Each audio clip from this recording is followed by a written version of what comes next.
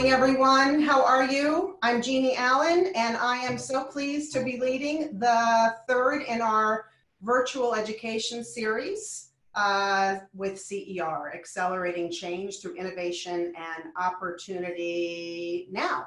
Hopefully you can all see me. You probably heard us just telling our dog to get out of the room. I also had to, hey John, how are you? I'm gonna put your video off just so we can do this the proper way, like we're on professional television. You probably heard the outside, the people are like blowing the lawn. I'm walking around trying to tell them to stop. In any event, I'm so pleased to have you all. And if I could please have our creative guys give us full screen, that would be awesome. And we will get this show started. As I said, I'm super happy to have all of you with us today in this event. It is not a happy day in the sense that we're all still stuck and confined at home. But even those who are confined at home, our experiences don't compare to what our students, our families, and our educators in particular are going through all across the country. And so I think those of you who are here, the hundreds of you, and we're so grateful, would all agree that our ability to drive change for them is critical.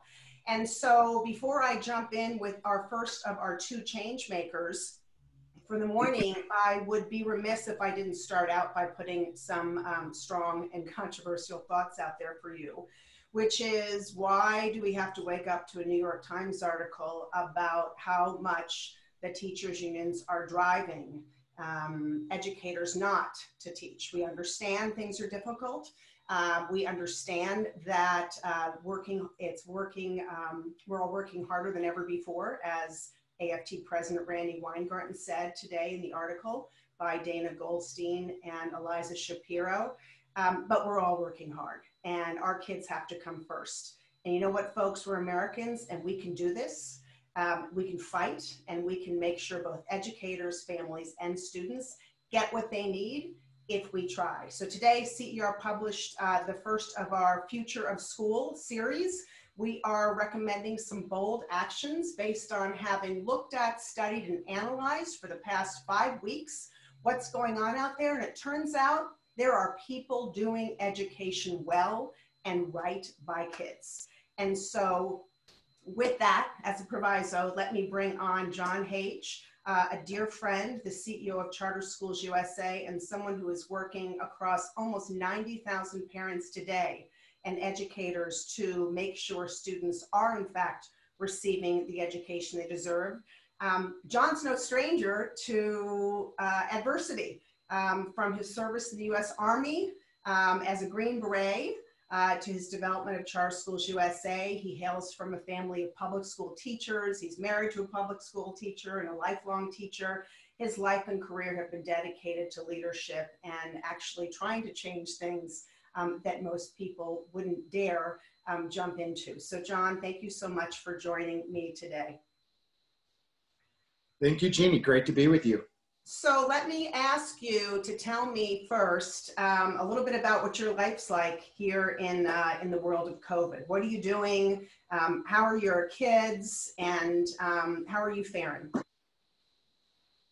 Well, we're faring okay. It's crazy like everyone. I don't know if anyone saw the Sunday morning little clip that came on CBS where one of the producers is at home in New York with his 5 kids, and he's like, I'm not going crazy. And then he shows the kids with wrappers everywhere. Jim Gaffigan, love that guy. Yeah, love it, love it.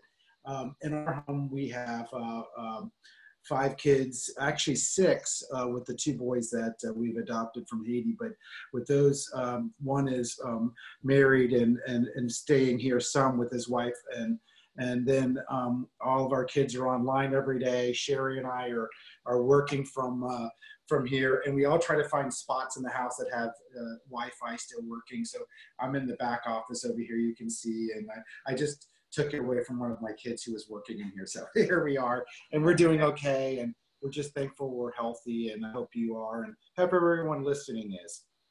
Absolutely. And you know, I guess I got to ask you, did you ever in your wildest dreams think that, not just that we'd all be in this, because I think everybody out there would say no, but that you would have to suddenly turn dozens of schools almost overnight into places of digital and remote learning? No, but we did think that, you know, this world of blended and online is a world that we need to be really good at. I'd like to think we were prescient enough to say we knew this was coming. We weren't. But I do believe that with the work that our team's been doing over the last several years around blended instruction, around ensuring accountability and innovation in itself is a DNA component of our organization. So because of that, I think we were prepared more than most. But I actually think the bigger thing than the innovation and the research and the technology and the things we've been doing for a while that were preparing us, I think more important than that was actually the mindset, the culture, the underlying perspective that when you join our team, when you're a part of who we are, we're an organization we live or die based on innovation. We have to every day, you know, attract and keep and retain great employees and students. And parents choose us if they think we're a better option for them, or they don't choose us if we're not. So I think because we're in the marketplace of producing and creating results that are really, quite frankly, very obvious, I think we were better prepared than most because, quite frankly, our mindset from the beginning has been based on one of, yeah, you know what, we better be better and different, or why are we here? Well, and that's that live or die piece, right? So let's make sure everybody knows, like, sort of level set what Charter Schools USA does. So first of all, you're in rural, suburban, and urban. Your schools are spanning 9 states. Is that right? Yeah, we're I think 7 now, but we're in markets where we could be in the inner city and the hardest hit, 99%, 100% free and reduced lunch, or suburbs, or dense areas, or rural areas, and it's given us a cross section of America to ensure that we can serve all kids, and it's been part of our model to ensure that we can meet all the demands of all those different types of markets. And you and I have talked a lot about this over time, and I think in particular right now, this sort of point where we're recognizing, before we kind of get in the nitty gritty of how you're educating, John, and that's what we're going to do, folks, because that's what we promised you. This issue of access, you know, we've seen it, we've been working a long time in rural communities and states from North Carolina to Colorado to really drive change, so that no matter where you are, you don't have to get on a bus and go 90 miles down a road. And oh, by the way, Flash, you can't get on buses today anyway. But even beyond that, there was always that obstacle and barrier. And now we're hearing that there's so many limitations, and not that we're just hearing it, we've heard this, but so many limitations in terms of bandwidth and access. And so talk to me a little bit about how you bridge that divide. I mean, clearly this is something that we all believe every child should have access to. But is it as severe as we're hearing? And can students still learn, even if they're in a rural community today, if we don't right now get them everything we can? I mean, we have to get them everything we can, but right now we also have to teach them, right? Yeah, so I don't want to be overly politically incorrect, but I will be. And that is that this whole notion that kids don't have devices and that there's not access is way overblown. I'm just going to be honest. It's true. There are markets and places we had kids, right? But the ability to get those children devices to ensure that they had enough broadband network access actually has not been the largest barrier for students to learn. I think sometimes it's been an excuse that some people have used in the education space to say why they can't educate all kids, because if they can't educate all, they're not going to educate any, which I can't imagine is a good idea. But the fact is that we surveyed our parents very early. We identified where there were gaps. There were some, but not nearly the numbers that might have been 5 or 10 years ago. The truth is most people today have access to technology. and a form or function that is usable with the kind of technology that we're communicating on today, like Zoom. And the truth is that that was not our biggest barrier to success. The biggest barrier out there to success is quite frankly, the preparedness of the education thinkers, the teams, the people to implement something, quite frankly, that they just weren't prepared for or were ignoring for years when they should have been prepared for. And that is, to me, the reason that we have been successful, why we literally moved to online and remote learning. And we're a bricks and mortar company. We're not a virtual company. We moved to this form of education literally seamlessly from day one during this process. Okay, so what does that look like? Help us gauge that, because I'm hopeful, John. I'm hopeful that there are innovative leaders in every sector, traditional, public, charter, and private. And then there's non-innovative leaders in all those sectors, right? But I'm hopeful that we can do this, and I want to see this, as we all do, like now, so we don't have to wait. So we don't have to spend summer just, doing art projects. Art's great, don't get me wrong, but we're all doing plenty of art projects at our homes, adults and kids. So what does it look like, what you're doing right now? So the divide isn't, what it looks like is it's based less on traditional, charter, private, public. Those divides really have, I think, little to do with this transformation. I think that it does, though, illuminate who had the structural work done early on. Again, I'm not talking just the technological structural work, which I'll walk you through. I'm not talking about just the learning structural work. I'm talking about the preparedness, things like the professional development for teachers, giving teachers the tools and the comfort to be able to transition from primarily a classroom instruction model to one that's virtual. We had teachers that had never taught virtually, many of them, most of them, in fact. We have nearly 10,000 of them. And for them to transition is, and to be doing this almost without notice, this really happened quickly to all of us, really is a testament to their mindset. So I want to first shout out that it started with the teachers. It literally started with the teachers. Even in the education charter space, all these smart people think that they've got all the solutions. Right. And I have to tell you, Jeannie, I think it's kind of almost refreshing, because there's as many bureaucrats in the charter world that there are in the traditional, or that there are in the private sector. I'm sorry, there just are. And bureaucracy is a mindset. And my thinking here is that what's been really fun is we just had thousands of teachers basically say, we're going to make this work. We're going to become coaches. We're going to stand up and become facilitators of the technology. Yeah, we were using some of it in the classroom before. We might have been using iReady. We might have been using Edmonton. But now we're doing all of this virtually in a way where we're able to engage. I had an art teacher, for example, who started out, and she literally was like not had never instructed through online virtual remote. And she was, a little older and from a generation where she wasn't comfortable with that. And at first she was struggling. And immediately her students reached out and said, Mrs. So-and-so, and I won't give the name, will you help us? Because we still want to do art. We love your classroom. We love what you do.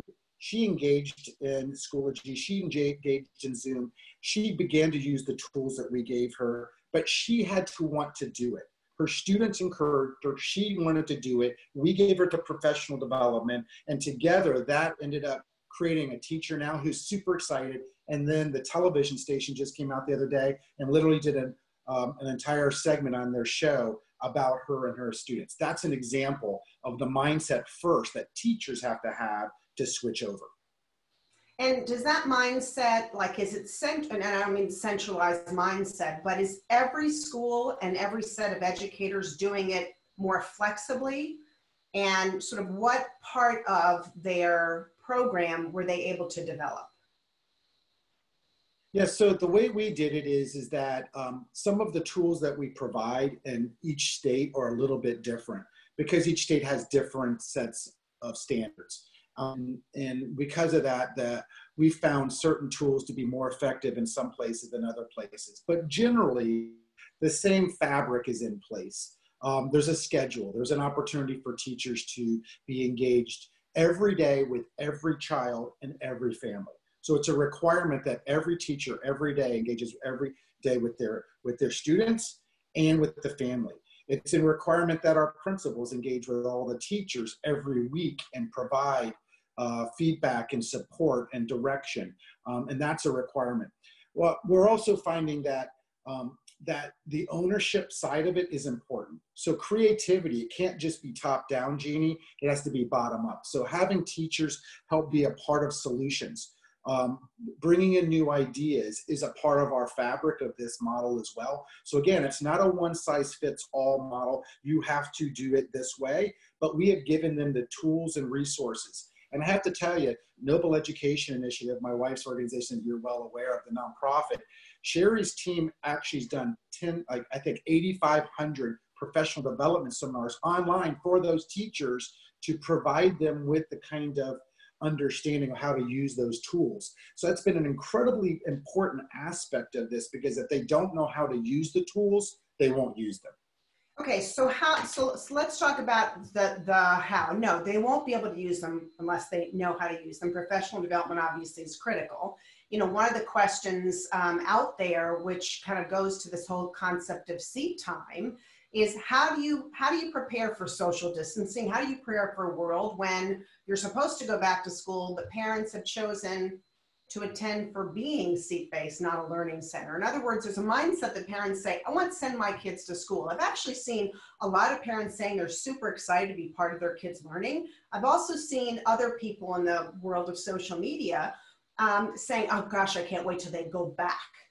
And what does go back look like? A, if they're not currently able to learn, and B, if parents are going to get nervous. There are going to be people who keep their kids home. I mean, isn't this also part of no need to rely on place and space? You know, what is the answer for that? The answer is that parents, first and foremost, are becoming very clearly more aware of what their students, what their children are learning and what they're not. One of the things I love about this whole process, Jeannie, is that we want accountability. The number one accountability, and you and I talk about this all the time, is a parent being engaged in their child's education. And we say it like it's a book cover, but the fact is that parents are seeing it every day. I'm seeing it. I'm walking around. I'm watching my own kids online. I could literally turn my computer. If I could go out the door and show you, they're on there. And I walk by and I ask them, what are you learning? What are you doing? I hear the teachers interfacing. I know when that teacher is engaged with with one of my kids or not, because I'm hearing it. I heard them the other day. So first and foremost, the parent has to stay engaged in the new reality, the new Okay, before world. you go to the next point then, hold on, before you go to the next point, let me ask you, because you're gonna, everyone out there is thinking this, I know you are, you're saying, okay, John, but that's you. All these parents don't know how to be engaged. You can't expect a low-income parent, you can't expect a parent in the other room that's working to be as engaged. So let's say they aren't, because I actually do think, I've written about this, parents have the capacity to figure this out. We just, by the way, kept them out of that equation. So it's kind of a relearning. We're using skills like muscle mass we didn't have before, right? But let's say that's not the case. Can a teacher on a call, on a Zoom, on a whatever, keep a student engaged even if a parent is not like, hey, eyes on the teacher, kid? Absolutely. And so that's what's happening right now is, what we're trying to do is give the student an experience that is engaging enough that they want to be involved in it first and foremost. See, this is the missed point. I've actually seen instruction where teachers are sending out information, not within our system, that is just really busy work. It's just a way to keep the kids busy. They're just slamming them with work. They're not really engaging them. They're not coaching them. They're not asking them the questions. You know, the Socratic method is just as capable through this medium, just like you and I are conversing right now, as it is in the classroom. And for some reason, we miss this interface. It is absolutely reliant on the concept of being that the student is highly engaged and that they're interested in the information, and then that they're using it in a way that whether the parent is involved or not, they're involved. And we're seeing engagement levels up. And what we're doing, Jeannie, to know that is we built a data system to track that. So we're actually tracking student engagement. We're tracking teacher engagement. We're tracking parent engagement. We're tracking every piece of the model so that we can absolutely say that this is what we're getting. Because if you want a new model in the future, Jeannie, that we're envisioning, where the classroom comes to the kid, not the kid to the classroom, where classrooms go to students and students don't just go to classrooms. If you want that model to be a blended world like we see in the future, where some kids will come to a regular classroom, some will learn from home, some will go both back and forth. Maybe there's a reflare up of this crisis. It doesn't mean that we shouldn't be prepared. We will be prepared. And the reason we'll be prepared is because the learning will take place wherever the child is, because the classroom itself is still educating. It's still using the same tools. It's still doing that in a way that they're engaged. And that only happens if you prepare the teachers and you prepare the students and you prepare the parents. We actually have to do professional development for the parents too, which we're doing.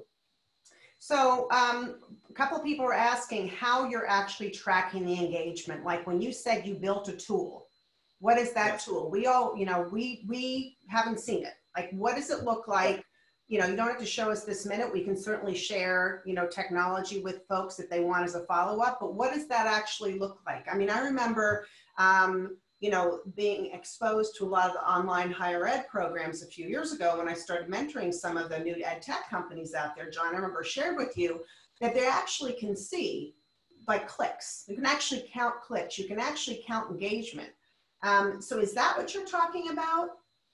Yeah, so what we're doing is we're actually tracking the different types of interactions between students and teachers in these online learning platforms. So, it's hard for school leaders to attend all virtual sessions and review all virtual contact for their instructional staff themselves, right? You just can't expect a principal to know in this world the same way without understanding the data. So what we're doing is we're creating data points that give snapshots into the idea of basically what activity is happening virtually in the classroom, such as student notes to teachers, quizzes, assignments, so that school leaders can actually gauge their interactions relative to the network average. So they can actually look at a specific teacher and say, I see your interaction levels are lower than so-and-so here. Help me understand why. Why don't your students need the same level of interaction? It's that interactivity that's much more important than people realize than just a data point of, oh, you finished this class or this lesson. That is, of course, already in there. The more important thing is, what's the interaction level, the engagement level, and how do we actually track that? So there's a dashboard, right? Just to get really granular. There's a dashboard, and you can look at the dashboard and you can go, Mr. Hage has, this many of our students have been on for math. And then you can see actually how long those students have been on and when they've logged on. Yeah, so what we're basically doing is we're tracking enrollment and when they go on. The interface is there visibly. Teachers talk with the students. Then we make sure we track their participation. We track that through usage and mastery. We do that in 5 of the most big areas like math, ELA. And then we're able to see the quality of the student work as they go through their instructional software programs.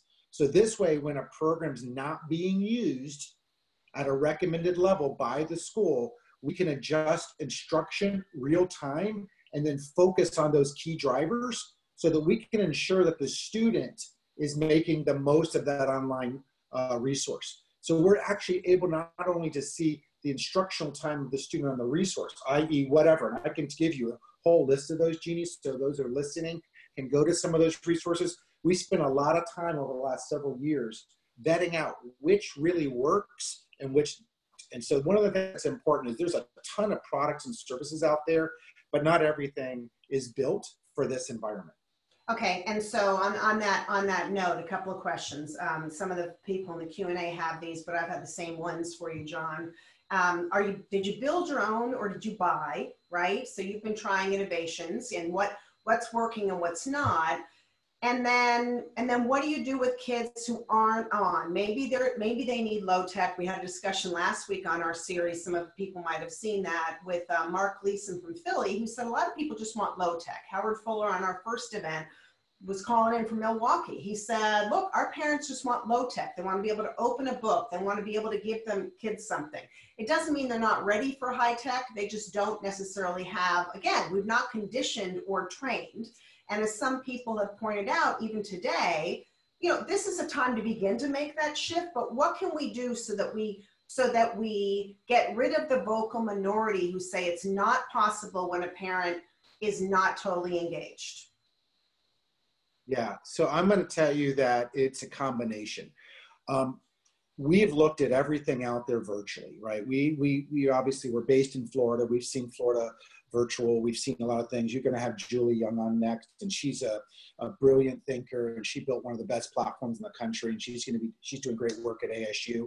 But what we have found so far is that what we needed for our students, because we're primarily a bricks and mortar organization, is we needed tools that work in the classroom as well as they work when you're at home.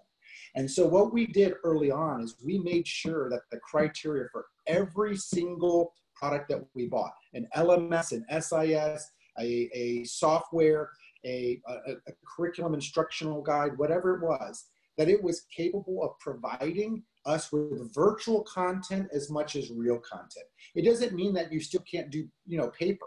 So if you go back to an environment where there's still paper, you can feel very comfortable that that paper's in front of those kids and they're still working on it. The difference is that paper needs to be also capable to be in a virtual platform so that that document is also there. And that's unfortunately not the case. Most of the software out there, Jeannie, most of the curriculum out there, they say, oh, we put it virtually. That's usually a PDF of the same piece of paper. That's not what we're talking about. Okay. We're talking about a way that kids can interface with that information. They can fill it out. They can manipulate it. They can question it. They can do Q&A. They can create feedbacks on that. Right. That's the difference. So everything we were doing in bricks and mortar always had the ability to be blended in virtual, number one. Right. Number two is we decided early on that our remote learning plans had to include student access both to this print and digital material, but as well for the instructional lessons and the activities that promote standard-based instruction. So what do I mean by that? It means that we used online platforms, and I'm gonna give you a couple names because I think people ought to think about these folks. One of the best ones out there is Edmentum. Jamie Candy, I think she was on your program last week. Jamie's a great leader there. She's got a great product. They're continually innovating. They've been great partners with us. They're the kind of folks who get down in the weeds and think with you, and they can, customize and help. So wait, they customize the curriculum. They take your curriculum, they put it into a form that someone can access online, that the teacher can track, right? As I remember her sharing that with us. So that that's right. So you're not just taking a new thing. It's not like yet another fad. That's right. It's not another fad. It's not something that'll be gone in a year. They're taking what we're already learning and helping us learn it better, teach it and learn it better within a virtual platform. Same with Edmodo, Schoology, Clever, been a great platform. Zoom, obviously, like we're on right now. Microsoft Teams has also been a very strong platform for us. But we've also used adaptive technologies. These adaptive technologies include things such as Lexia, iReady. iReady's been a great platform for our students. Achieve 3000 and Ready Plus. And what do? They personalize the learning and the supplemental tools using such things as Flipgrid and Edpuzzle. So some of these are the organizations that have been, I think, at the forefront of both classroom and virtual. And John, are they like all integrated? I didn't mean to interrupt you, but are they all integrated? Yeah. So it's not like, if you looked at my computer on a good day, there is 15 different apps. And the good news is I like to integrate. So most things are integrated, but there are it's difficult to navigate. Mm-hmm. Is there one for math and one for reading, or are they talking to each other? So they're not all integrated, and no one's really done that yet. And I think that's actually some of the work Julie Young is doing at ASU. You'll probably hear that from her. I think what we have found is that we still have to integrate some things because, they don't all talk to each other. But what we've done is we've become to integrate ourselves. So we're a large enough system, Jeannie, that we're learning all the time on how to integrate these technologies and how to use them together. And then we'll work with our school partners and our LMS partners on using those. So we've been in a position, we're large enough that we can get some of these partners to do things for us. And then, quite frankly, smaller mom and pop charters, other innovators out there, they can follow some of the stuff we're doing. And quite frankly, don't have to spend the time and energy we have, just replicate what we're doing successfully. And we're good with that. We're more than happy to share what we're doing, Jeannie. And your dashboard, did you create that to encompass all these things? Yes, we did that, but we also created it from the student teacher perspective first. Most dashboards come from an administrator dashboard only, sort of following the rote kind of requirements. What are the outcomes? Right. We also want something that teachers can easily use and students. So that's why we're developing our own dashboard around that work. But we're also doing things such as ensuring, and this is really an important point, Jeannie, a lot of people say, well, this online learning virtual world, it's not going to help all kids. Only these kids are good at technology. That's not true. You can actually have it more customizable for students who are ELL and SPED kids, so that they're receiving remote learning and support that's very specified for them and very unique, so that occupational therapy, speech therapy, these things that kids that have an IEP, we can make sure that their IEP is actually being implemented through a virtual content provider and through our teaching and our educational team, actually in some ways more customizable than they could even in a classroom instruction way. Okay, so I got down the rabbit hole of inputs and programs and projects because there's lots of interest in that. I've had interest in that. I know people are out there going the how, but let's go to the what, right? So what's the result? What are you seeing in terms of overall attendance? What are you seeing in terms of parents calling, teachers calling? I know we can't say that there's an ultimate outcome, academic outcome at this point, although I am interested in, unlike Philadelphia and San Francisco and LA, are you going to let learning count? I know that was really snarky, but I am kind of ticked, and I think everybody should be, that there's people out there saying things shouldn't count. Even if we think about counting it differently, how many people wake up in the morning and they're like, yeah, don't worry about it. You just do the work anyway. It's not going to count. Anyway, right. Lest I digress, what are you doing to understand and to see what the result is? So we're starting to see really good results. And how do we know? Because we're actually tracking the data. We're actually following what student interaction looks like, the engagement levels, not just completion of assignments. We're seeing that mastery of content is becoming more important than sort of these clunky tests. So in Florida, we have the FSA. The FSA is this 3/4 of the year, you take the test and it's supposed to tell you what you knew or you didn't know. You can pass on to 3rd or 4th grade.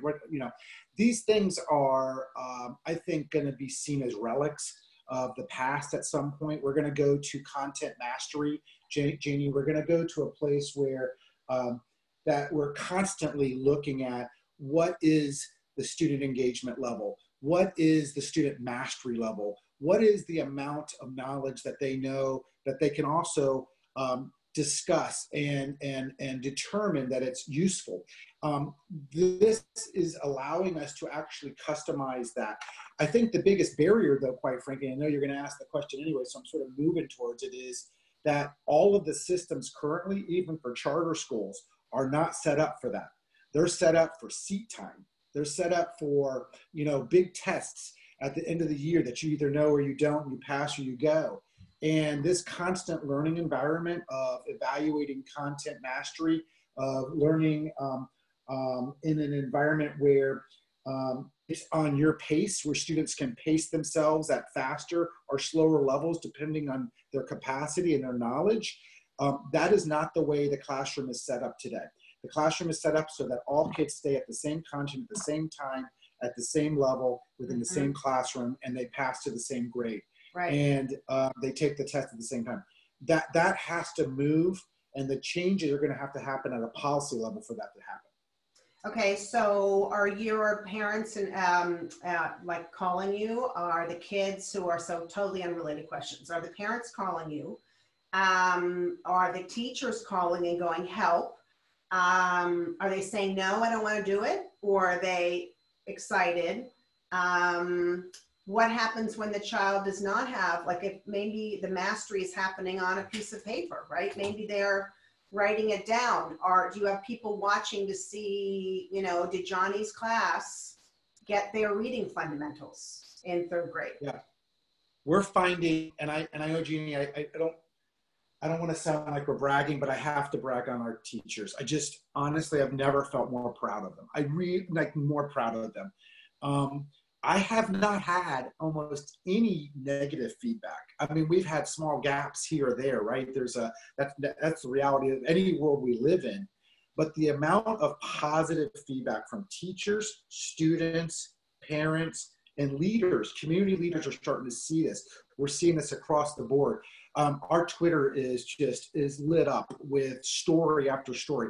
Every day I go on and I go 50, 60, 70, 80 different posts that I'm watching of school after school after school being excited about what they're doing with those students. And they're creating, while we're doing it, new experiences. They're doing homeroom lessoning. They're doing social emotional learning. We have a partner with Attitude is Altitude, Nick Wojcik, who we're teaching kids how, in these times, not to be depressed. I mean, these are issues, not just the learning of reading and writing arithmetic, but they're going through tough struggles socially. And so we're interfacing with them on how do they deal with quarantine? What does it look like? How can they be a positive factor for their parents, and you know, pick up the dishes tonight, or ask how your mom's doing in the morning, and making them aware that the world around them is struggling through a crisis, not just to focus on their curriculum lessons. So those things are helping us have a real interface with students that I think makes it more than, oh, you have to go to school today to learn this. That is not the experience we're doing. We're giving them the experience of school coming to them. And because of the way that the mindset was set from the beginning, the tools were decided on, the way that we're interfacing with the kids, we're seeing enormous success. And I really mean that, enormous success across all of our schools, all of our teachers, everyone stepping up to the table and delivering with lots of great professional development and support from all of our teams. I mean, it's not a CSUSA thing alone. It's a lot of folks around us. But together, we're producing something that I couldn't be more proud of.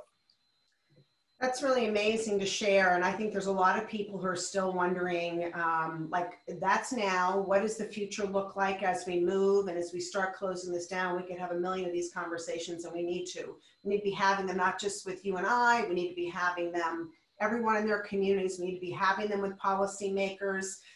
As we posited today, why do we have boundaries right now, right? If there's a school, there's a woman that we work with whose student is in Fairfax County, Virginia. They couldn't even, a wealthy system, get this moving with Blackboard.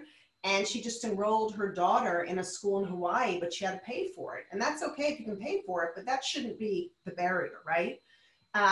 So what does the internet look like for us now as we sort of start to close, John? What is the, does everyone have a device? Should everyone, so do your kids all have devices and access? Should everyone in America just be given that? Should that come with their backpack, frankly? Should that be the students? Yeah, I actually think that I didn't want to understate the gap in technology. There's definitely still gaps out there. It's less around the device. I think there are still some people without devices, but we're seeing very, very high numbers of device ownership. And where they don't, we can provide that. But then there's the gap in broadband. Obviously, having the ability to have access in a broadband environment that has a higher capacity is very important, not just outside of school, but within schools. I think that's an investment infrastructure that, even as a person who's not real big on the government doing everything for us, I believe that's an area where we will get a 10x return if we have the best broadband and best infrastructure in the world.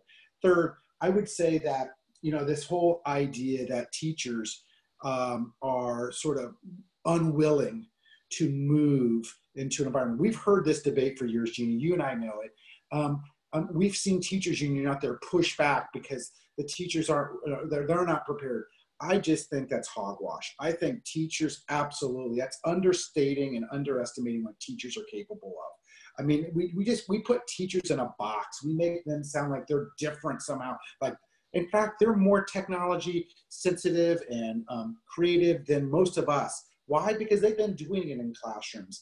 And if they haven't, they're now doing it in ways where they're learning. And yeah, it was forced on all of us. But the fact is that they took it with mindset that we can do this and kids matter and students are first. And it's not really about adults first. It's about students first. And if you really care about kids, if you really want students to learn, you don't let barriers get in the way of that. You create environments and you teach them that, hey, we're not going to let, and quite frankly, that's the lesson of all this. What I love about the silver lining of what is otherwise a tragic thing we're going through is that it's actually teaching us to be more resilient, to crash down barriers, to not let technology barriers or software barriers or teacher student barriers, or even quite frankly seat time barriers, or even testing barriers. All of those are barriers in some ways, Jeannie, to what we need to get to. If we can get back, we actually have some ways getting back some interface between parent, student, teacher that I'm incredibly happy about, because it's helping us see that people will take something if they're engaged and they continue to be engaging. And if you do that, you will see results that are off the chart. And we're seeing that right now across the board. Well, we're going to be continuing to watch. We're grateful for your offer to share. John, stay with us for a couple of minutes. We're going to bring on Julie Young and just do a little bit of a conversation with the two of you before we go to her solo. So creative director, if you could bring on Julie. But John, let me ask you, as we're bringing on Julie, what do you say to folks out there who go, what about the kids who are home by themselves? What about the kids who don't have access? I mean, to me, frankly, that's a bigger issue than just education, right? That's social distancing. It's people have to go to work. But are there stopgap measures that we could handle? Yeah, I think, we just threw out $2.5 trillion of money, and I'm not sure how much of that money is actually going to go to places like ensuring every child has a high quality smart device in their hands, or a computer, or that broadband. But if I was in charge, that's where I'd be spending this money over the long term. Is I'd be making sure that, because it's not just for education, it's for the parent who has to work from home. It's for the interface for professional development, online learning for adult learning. There's a lot of adults right now who want to be learning something, but they might not have the access, or they only have enough dial-up Wi-Fi for one person, their kid to either be online or for them, and they both can't be. There's a lot of realities around that kind of stuff, Jeannie, that we can break down as a society, and we need to be focused on that. The private sector can do the innovation side. Let us do that. The government should be involved in the infrastructure. Let them build the roads. And quite frankly, broadband is a road. It's as much of a road as what we drive on in a car. So why wouldn't we be driving that within government? But when it comes to the private sector, that's our job, is to innovate. And that's where we're doing really good work right now. And I know Julie does amazing work. I can't wait to hear her. Welcome, Julie Young, CEO of ASU Prep Digital. So pleased to have you with us. For those of you who don't know Julie, she has been an extraordinary education innovator extraordinaire for nearly 3 decades. She helped found Florida Virtual School, which was the nation's first statewide virtual school. And Julie, how does it make you feel like Alaska is buying Florida Virtual? Talk about no borders, no boundaries. And she now leads one of the most innovative institutions, ASU Prep Digital, at one of, if not the most innovative university in the country, Arizona State University. So welcome. Thank you. It's a pleasure to be here. So before you and I chit-chat alone, I wanted to give you a chance to maybe ask John a question, or maybe answer something that you thought he did just a lousy job answering. Nice to meet you. Yeah. No, I laugh. He didn't do a lousy job answering anything. He did a phenomenal job. And I was sitting here just like going, yes, yes, that too, that too. Um, John and I are way back when were what I called and coined co-opetition.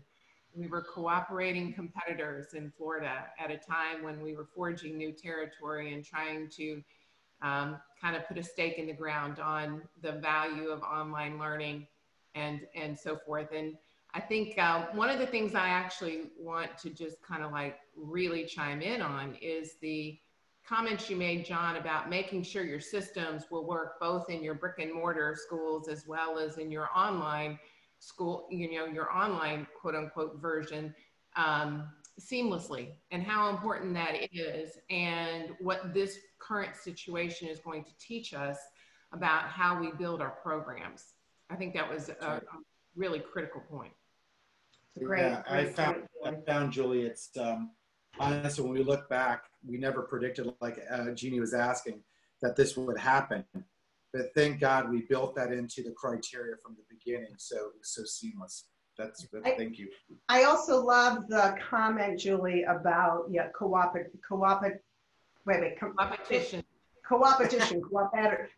editors is what I was looking for.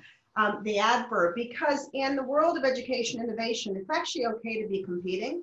It's not a bad word. And I would suspect that you were watching him and learning what he was doing while he was watching you and trying to figure out how to clean your clock. Absolutely. Well, absolutely. I mean, I think that we all know that co-opetition or competition makes you better. And without it, you have the luxury to coast. And so I do think that the competition in the education space, although it has not been welcomed, it has been an important component to moving the needle forward over the years. Very true. Well, John, with that, thank you for being with us. Hopefully you'll be watching this conversation and we'll be continuing. You're getting on to the better part of the program anyways.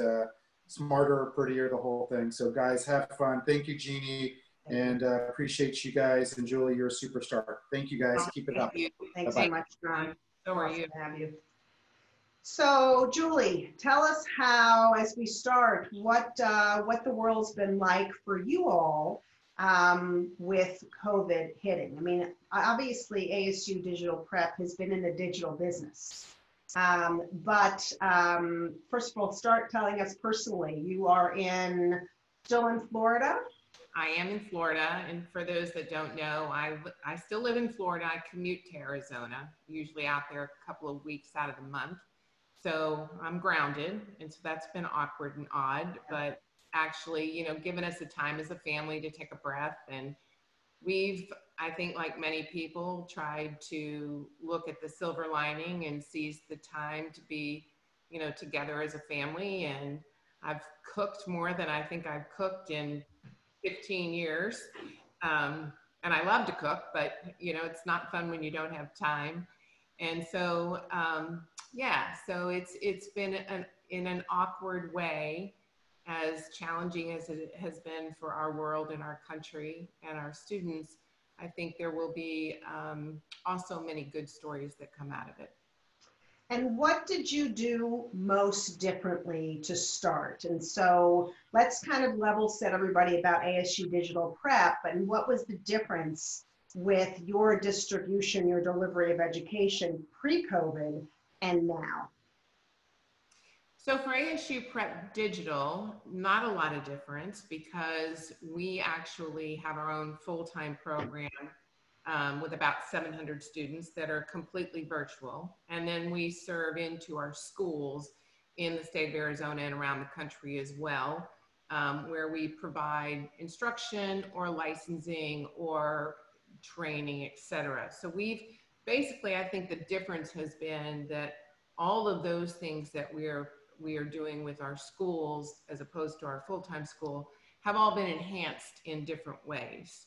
And so as we look at, the services that we provide, and we provide what's needed, we really don't have a cookie cutter menu of, here are our services, would you like to buy them?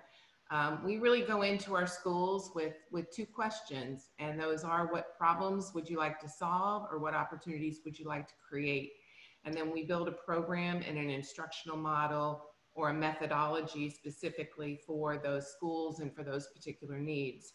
So utilizing those two same, schools of thought, as we've worked with our schools out in the field. We have about 68 partners that are in Arizona, but we also have our own network.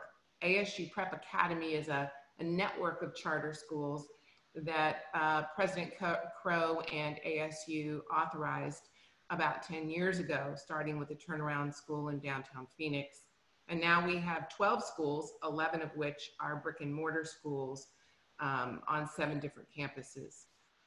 And so what has been amazing is, based on the work that we've been doing the last 2 years, I've been there 3 years, but over the last 2 years, we have been working very diligently on moving all of our schools into the blended personalized learning, mastery-based education world. And so all of that work that we've been doing over the last 2 years was very helpful in allowing us to transition our schools to fully online, literally within 48 hours. That's pretty amazing. And this gets to the heart of, again, this continuing question. It's certainly a question we get on a regular basis from media lately. It's a question from the people who are participating in this forum today, all over the place, Julie. So how do you transition? Like, what does that look like? Not just now, right? Not just now, where hopefully in most cases, students are home with an adult who can guide them. And on the other end of the computer is a teacher, presumably, and some tools that they can access, which everyone really is hungry for details about. But how do you shift to that mastery when we're a world that's dependent on seat time? So I think it's a great question, Jeannie. And I think that first and foremost, leadership matters. We sit within ASU, as you indicated, the largest university and the most innovative university in the country, and very heavily committed to distance education and online learning. So if you look at the institution as a whole, 75,000 what we call immersion students who come to campus at the university level, and another 45,000 plus that learn online pre-COVID. And so when all of this started, President Crow, our leader, actually started an early effort of getting everyone ready, including our K-12 schools. So we really started working on putting together a learning continuity plan. 6 weeks before we had to make the transition, we started working on that. And then of course, we had the comfort of kids going on spring break and being able to really ready our teachers, our families, and our students mentally and emotionally for the fact that they may not be coming back to school. Right. So we truly made the decision on like Friday or Saturday before we let everyone know they would not be coming back on Monday. The students would not be coming back on Monday. And things changed by the hour. And I think that, it's my belief that you always plan for the, you hope for the best and you plan for the worst. And you always have your plan A, your plan B, your plan C. What if this happened? What if that happens?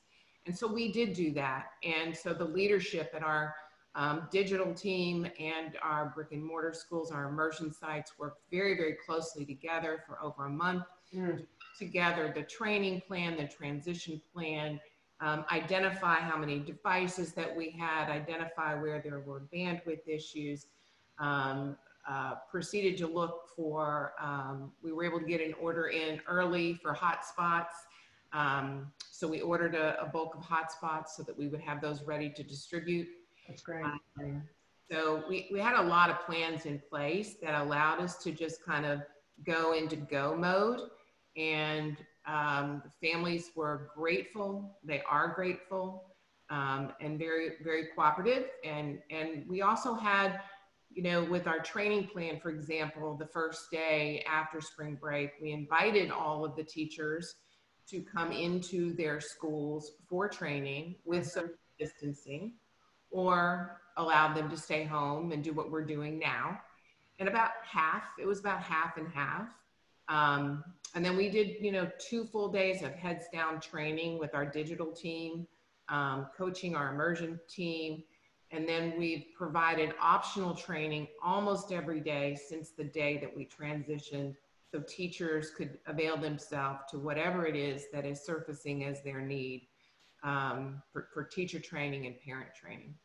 And I know you're doing a lot of, you've got a dashboard you've had, and I want to learn more about that, but I wonder if our tech people could cue the video. We've got a short video, very quick, just to show a little bit, because some of this stuff is high tech, some low tech, but I'd love to everyone to see this video. Let's roll this.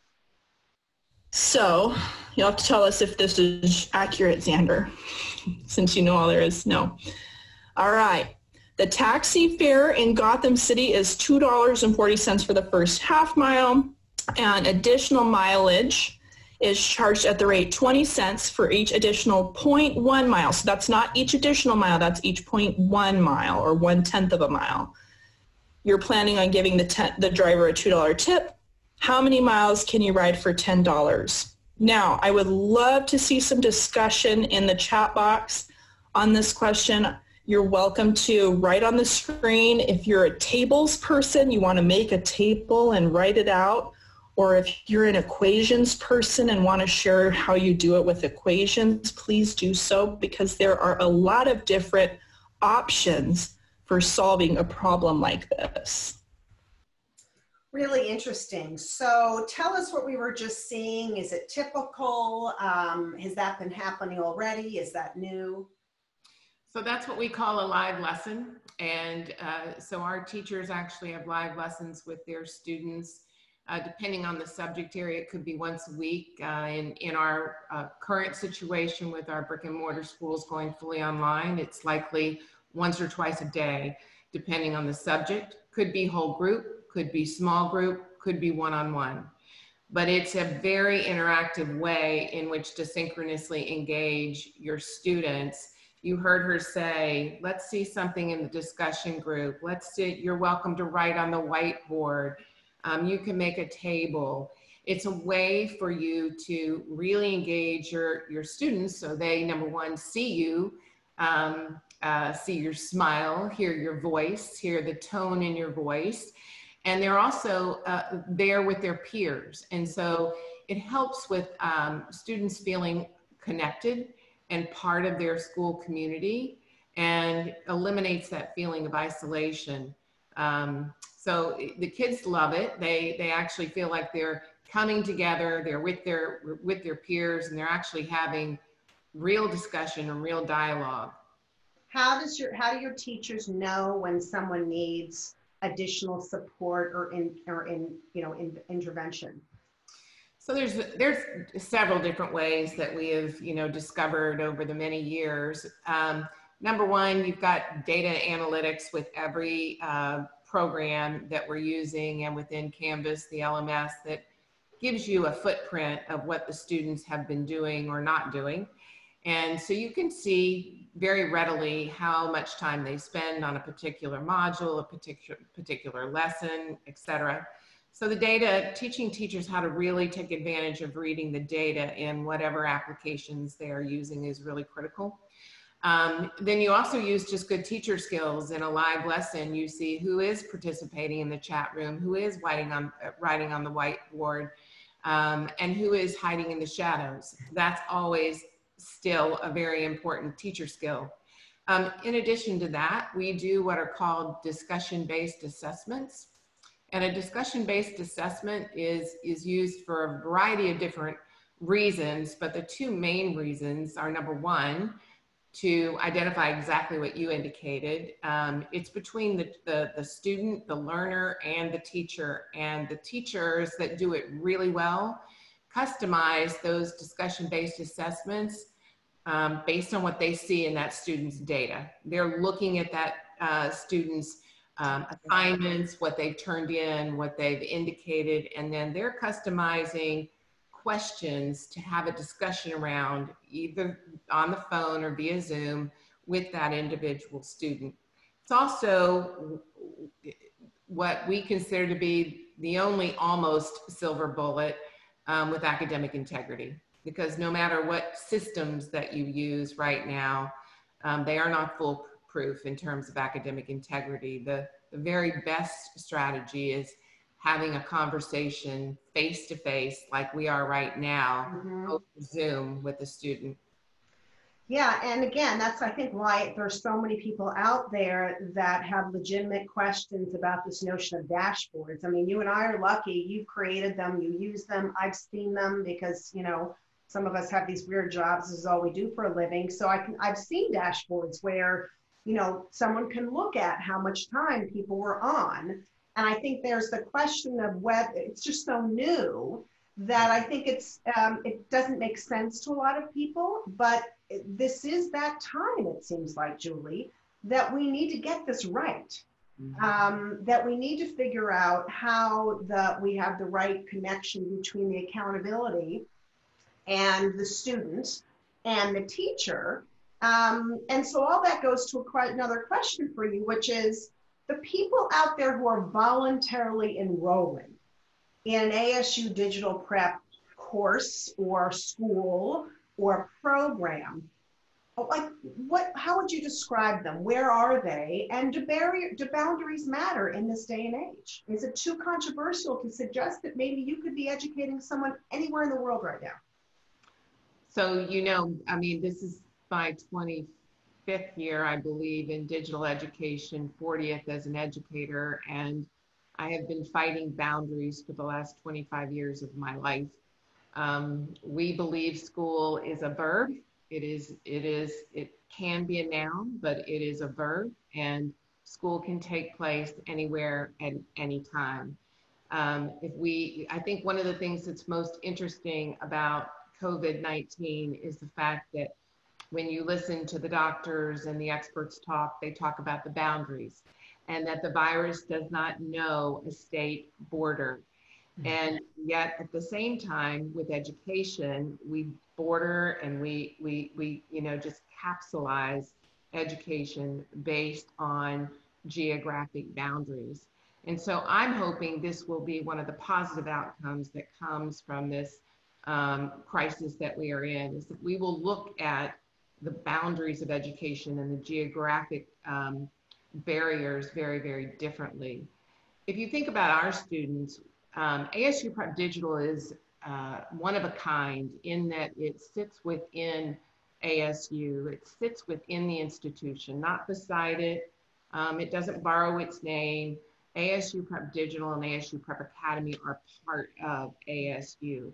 And so students that come to us come for all the reasons that many students go into virtual programs that we've known for many years: athletes and actresses and Asperger's and ADD and homeschooling, all of those.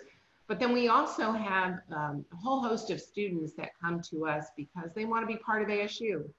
And we have a program called College Pathways, where when students come to us, we can actually, we design a program specific to their interest. If they're interested in electrical engineering, they can go to our website and they can find their pathway for 9th through 12th year that will actually put them into concurrent courses with the university, where they will be into a major by their junior year of high school. Wow. And have the opportunity to kind of like try that on for size before graduating from high school. And so we have, you know, 14, 15, 16-year-olds that are taking, you know, 12, 16 credits a year. And there's no age and there's no grade level barrier. And that really fits with President Crow's mission to create this continuity of learning, really from, you know, birth through life. And you're able to do that, again, as an organization that supports charters, as more flexible institutions. But you work with Florida Virtual, and most of the customers there were traditional school districts. And so we're dealing with some less than 15,000, but still a lot of school districts, most too big, most impervious to change, most challenged, as we've seen and written about just today in our Future of School effort. Not knowing kind of what to do and where to go. Do you think they can make the shift, or do they all have to become more like charters to get through this next chapter of our lives? You know, it's really interesting, Jeannie, that you asked that question, because I think when Florida Virtual School was first created, if you go back in the archives, one of the reasons was to demonstrate that a public school could behave differently, could operate differently, and, you know, potentially produce different outcomes for different reasons. And so we weren't a charter school. We were a unique school and a legislatively created school that was given the flexibility to really redesign education. And, you know, so I think that, you know, so many of the constraints that we put around our public schools in terms of the bureaucracy that we live in have a lot to do with the fact that, you know, we see things so black and white and in certain lanes within our public institutions. I think the other thing about your question, right now, you know, I think that with what happened, we weren't prepared as a country. We were not prepared as a nation. We were not, you know, our school districts, our states, we weren't prepared. And so in the spirit of never waste a crisis, I hope that we are all really looking at this very differently now. In fact, you know, based on the fact that they're predicting there could be another outbreak, that if we go back to school, we may come out of school again. I don't think school will ever look the same again. I think that parents and the citizens of the districts and the states are going to drive change based on the choices that they make for their children. You made a comment earlier when we were speaking with John about the fact that, you know, there's going to be parents that don't want their kids to go back into school buildings, and they're going to want another option. And so what the school is faced with, can I provide this other option, or am I going to lose that student to another school? Right. Because there are choices out there. Right. And so we're going to work really hard to empower the schools that we work with to create these other options for their students and families themselves, and support that, so that when a parent says, which we've already had parents in our charter school network indicate that they kind of like this. It was kind of like what you said, and they like they'd like to see a hybrid version where there weren't, you know, all of the kids in all of the classrooms all of the time together. And what might that look like for them as a parent in our— I'd like that look differently. And I bet this has also challenged you in a way as you think about the fact that you were in the position, just like our friends at, you know, for example, I know he's with us today, North Carolina Virtual, and there are other schools out there. I bet this challenged you to also say, do we have the best math program? Are we, you know, somebody's asking about benchmarking. I'd love you to address this, and folks keep the Q&A going because I am scanning it. But, you know, are we doing this all that we could do? It kind of probably put you in a little bit of a, I should step up and make sure digital prep is doing everything that they possibly can and more. Well, absolutely. And again, ASU has been leading in this effort and really driving home the fact that learning should continue, and that we don't need to have a gap in our learning because we have a virus in our country. And so how do we as the educators, how do we as the leaders, you know, push forward in that effort? So ASU has created what we call ASU for You, which is a website that is just a growing aggregate of resources that are being developed and offered for all ages, all grades and ages, for schools to avail themselves to and to come to for information. And what about what you guys are currently providing outside of your existing partner schools and the coursework you do? are you making your work available to people as new partners, as coaching? Is it free? Like, how does someone decide, like, I have to get my school into this position. I can't afford to send them somewhere else? Yeah. No, that's a good question. And yes, we are. We are making ourselves available to states, to districts around the country, if not around the globe. We've had certainly an increase in interest from other countries as we've been experiencing this as a world and not a state or a country. Right. And so we're providing consulting based on how to make the transition. What does that look like? How do you prepare for it? Do you have a learning continuity plan? If not, we can support with a template or with ideas and expertise about what has worked for us and for our transition with our schools. We're also providing a lot of teacher training, and it's all training that we did with our own schools as we made the transition. So we've been able to take that training and hone it and customize it for individuals in different states and in different circumstances and situations. We also have parent training, and we also have student training. And you know, one of the things that sometimes gets lost in this mix is that we talk about the teacher training, we worry about the parents knowing how they can support, and we don't talk a lot about the students being ready, because we make this assumption that, you know, all our students are digital natives and they all know how to do it all when it comes to a computer. There's a lot of truth to that, but there's a whole host of students that haven't been exposed to learning in this manner. They might have been exposed to playing in this manner. And so we spend some time on that too. How do you get your students ready to learn in this environment? It reminds me of one of the videos I saw the other day, and I can't remember where it was, but there was a student with a headset and people were running around behind him, and the teacher's going, "Can you hear me?" And he's going, "I don't know if I can hear you." And I'm thinking to myself, they also have zero sense of presence. And so I can just imagine the teacher looking out at a bunch of these kids, which are like this and playing with their hair and doing all these different things. And I was a little amused by that. But the point is really well taken, that we don't think about our, you know, our students ready. And, you know, to your point, Julie, I just find a really interesting common denominator in what you just said about teachers and training and all the training. John Page said it last week. Stephanie Soroki from Seton said it. Greg McGuff from Columbia School District in Pennsylvania said it.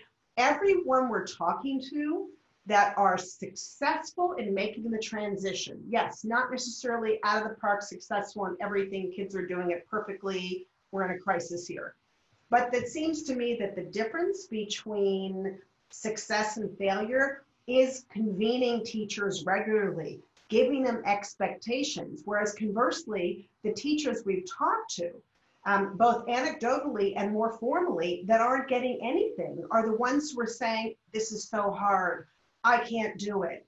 And so is that consistent with what you know is good practice? Is that the case regardless of a crisis? And what can people out there take away from that? And how can you measure it? Like, we want to make sure that the teachers are trained, but are you able to tell us whether we're still putting the best teachers in front of our kids? Yeah, so it is very consistent. And if you think over the years that we've been in this business we call education, anytime there's a budget cut, the first thing that gets cut is teacher development.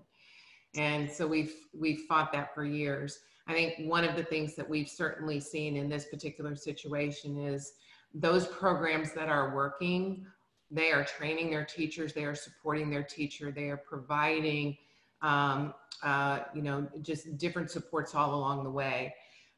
We did the two full, you know, the really strong days of training with our teachers before they launched with their students. But then what we've also done is we've created what we call Zoom rooms. And so they're just rooms that at any time teachers can come in, and we have mentor teachers in those rooms to answer questions from the digital team. So what do I do when no one's behaving on my Zoom? Yeah, a question. You know, what, how do I know if the student's doing the work? You know, all those kinds of things. Then we created Zoom rooms for parents, so parents could come in and get support from each other as well as from us. And then we created Zoom rooms for IT, so that any moment that a student or a family has some kind of a hiccup there, rather than having to put in a help ticket and wait, we do make them put in a help ticket, but they can get an immediate answer so that they can continue learning and so forth. But training is absolutely the key. And, you know, even in our environment, you know, some of the things that we did, we started last year with early adopters. And then this year, our head of schools, Anna Battle, you know, required all of our immersion teachers to have a Canvas account.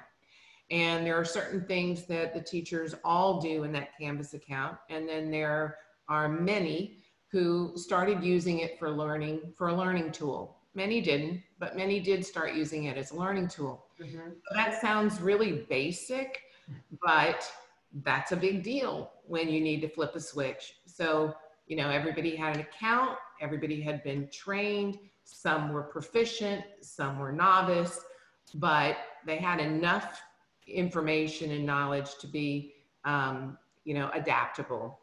So, yeah. That's really interesting because, again, I think the biggest theme I'm seeing out there, you know, one of the bigger themes that I'm seeing both here in the Q&A and externally is this notion that, you know, what do we do if a student doesn't engage? And so to know that there are people thinking about this and looking at it, and some of it can be fairly low tech, right, Julie? I mean, my husband, who's an educator, basically had to tell all the parents in his class last week that their kids are going to get an F if they didn't show up. And guess what? They started showing up. And that's a different example, and it's a different kind of school. And, but, you know, you didn't show up. You're going to get, there's going to be some, you know, result, right? Some consequence. Does that help? I'm not saying it has to be punitive, folks. Everyone's out there kind of like, oh, of course, she would recommend everyone get enough. Not the issue. The issue is there a consequence? And does that parent, going back to the training, we can't just turn on, right, remote education expected to go well. Again, a common theme and thread and denominator in you and all the other folks we're talking to that are on the right path is that they're thinking about parents. They're thinking about whether the student needs something, but at the same time, I don't get the sense you're letting off the gas on expectations and requirements, because you've actually seen that virtual can work. Yeah, we are not letting off the gas in any way, shape, and form in our schools and who we support. You know, it is.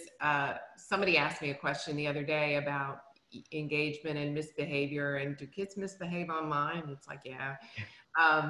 But you know, the engagement factor that you mentioned, teachers get incredibly creative, and you think about, what do I need to do to make sure that they show up for this, you know, 10 a.m. check-in. And so, you know, one of the first things they may do is the kids can come online into the Zoom, and they can do something fun with the tool, turn themselves colors, write on the whiteboards, play Pictionary, do a trivia game, and have a prize. We've got a lot of that coming on. Sing a song together. Learn a new tool. I mean, all kinds of things like that. We have a guitar teacher who will, do a song first thing.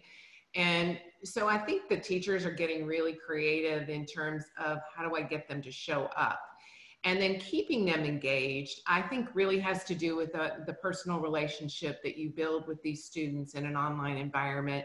You do so much individually with the families in an online environment that you create a different kind of relationship. And so you do get to know these students and these families as individuals. You're on a Zoom and you're in their home and they're in your home. And so, I mean, certainly this is a circumstance unlike any other that I've experienced over the years with virtual education. And one of the things that we have to do as educators is we have to remember that the parent or parents are home trying to work as well. Right. And so what we did see is, many schools would start out and go, okay, we're going to keep the same schedule as we have at school. And so we want you know, all kids to show up on Zoom at 8 in the morning. And for high schoolers, we're going to have them check in once every hour at the top of the hour. And, you know, that lasts about a minute.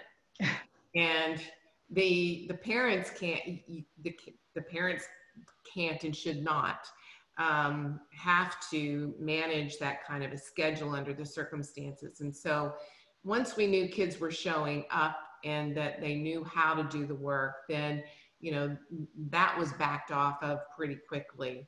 And giving parents and students agency in how they plan their schedule, also with the realization that you do have to have some structure. And so a check-in a day, or a check-in every other day, or an end of the day come together that all the families can plan for. All of those kind of little tidbits and hints have been really helpful. Yeah, I read somebody put a note on Facebook the other day, on my personal Facebook, a friend saying, well, I got everything done in 3.5 hours today, so I let the kids go play. Again, not everybody has that ability or luxury right now. Some do because they don't have a job, sadly. But I'm wondering if it's not too radical as we start closing down, Julie, to challenge our friends out there, our clients, our colleagues, to think about whether or not this helps us move to an environment where maybe school is not sitting in a room for 8 hours because we are funding parents to be home, right? So if we're funding students and parents want students to have a different experience than 8 or 10 hours, including pre-care, pre-care and aftercare, then maybe we should be funding students and families to avail themselves of that. A woman I interviewed for my podcast not too long ago, Erica Comazar, made the very big progressive, certainly no conservative, made the argument that she thought, you know, mothers should be, because of attachment theory, given the ability to be home longer. She got reamed by lots of people suggesting that was anti-feminist. Her point was, actually, I want women to work. I want them to be entrepreneurs, though. And I want them to be able to have the kind of access, the kind of tools at their disposal that people with means have. And so I think it calls on us to think not just about school differently, but what does this mean for the family as we figure this out? Not because it's only the right thing to do right now, but because students learning in rows of 21 or 25 or even 17 in most districts, by the way, out there, aren't learning, right? We're still less than 30% proficient in anything. So it's not like going back to normal makes this any better. Right. I liked what you said in your the paper you released. Do we really want to go back to normal? And I think we're taking the posture that this is a new normal. We don't even know what this new normal is going to look like yet. And that whether we are going back into buildings in August or not, that our schools will look differently. And if they don't, shame on us. And as we think about parents all over the world, but in the United States, have either had the good fortune of having a good experience right now because their school and their school leaders dug in and said, you know, we're going to do the best we can. We're going to use the tools that are available to us. We're going to equip the students the best we can, and we're going to continue the process of learning. And then there are those that are not having that experience, where learning has shut down, or it's become kind of a do what you can. And I know there's parents that I've talked to that are elated, and there are others that are panic-stricken and very frustrated. And so, you know, we'll be spending a lot of time over the next 5 years talking about that dichotomy as we move forward. But, you know, I personally think that because of this circumstance, there are going to be a lot of parents who, you know, kind of go, I kind of like being this involved in my child's education. I kind of like to work 2 or 3 days a week and spend the other 2 or 3 days with my child at home, homeschooling. And those are not new models. Those are taking place all over the country in small pockets. Christian schools that are offering that kind of a hybrid experience to their constituents, charter schools that are doing the same, some great public schools that have the flexibility with seat time to do some of that. We did some of that in Florida in different pockets, creative leaders. So I do think, though, that our parents are going to drive where we go next. Yeah, it's really interesting. Some of the first charter schools that ever started in California, of course, one of the earliest pioneers in that, it was mostly Silicon Valley parents who just wanted a different experience for their kids and didn't like per se the level of education of kind. It was very experiential. It was very project-based. That hasn't gone away. People love Montessori. Think about what that is. Julie, you've given us just a ton to think about and react to and participate in, and I'm grateful that ASU Digital Prep has ASU for You. The Arizona State University is making you and your team available to people, and everybody can access you and our other guests through CER's website, edreform.com. I can't thank you enough and your team for supporting this effort. I want to thank everyone who joined us and my team. I am just so grateful because, as you know, we woke up the day after, if you will, if there was one particular day, and said, wow, we're in this for a while.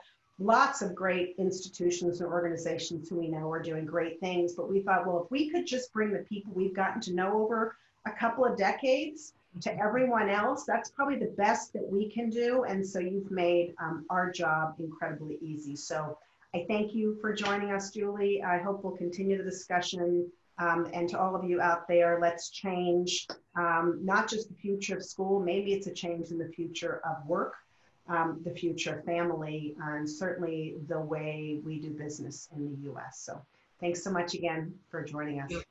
Right. Bye, everybody.